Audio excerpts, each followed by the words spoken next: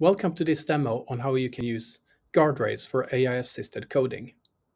And we're going to look at how we can extend Cursor AI with automated code reviews capabilities. So what is the problem we're trying to solve here? AI-assisted coding makes it very easy to generate a lot of code using more or less autocomplete. The challenge with that is that we're making it easy to optimize for the short-term goal of task completion at the expense of the future well-being of our code base. Because the faster we can generate more code, the easier it becomes to write a lot of code that shouldn't have been written in the first place. Instead, in the AI world, we need to accept the fact that we need to optimize code for ease of understanding over the mere act of optimizing for writing speed. So, how can we translate this principle into tooling and practices?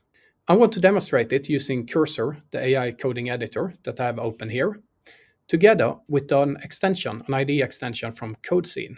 So CodeScene's extension works seamlessly with Cursor. And I want to show you the safety net it gives you.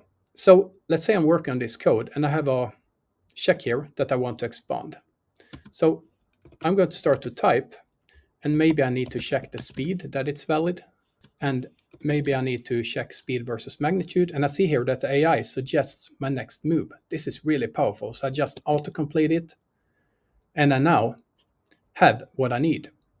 However, what you also might have noticed was that CodeScene's plugin flagged potential code smell here, that we're introducing a complex method. And I can see in real time how the code health monitor informs me that if I do this to the code health will decrease, making it harder to maintain this code in the future. So what I can do is I can click here. I can see that, yes, indeed, I introduced a complex conditional. And I can now go back to a drawing board and try to rewrite the code in a better way. I can maybe ask my AI assistant to propose a different way. Or if I need more inspiration, I can ask CodeScene ACE, the AI-powered refactoring tool, to come up with a solution. In that case, I just click Auto Refactor. And once CodeScene ACE has figured out the refactoring to us, it proposes a better way of writing the code.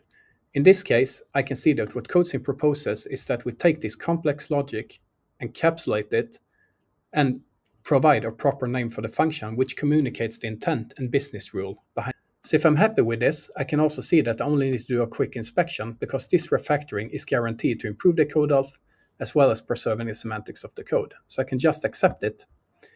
And when I do so, I see that my code health monitor removes the warning.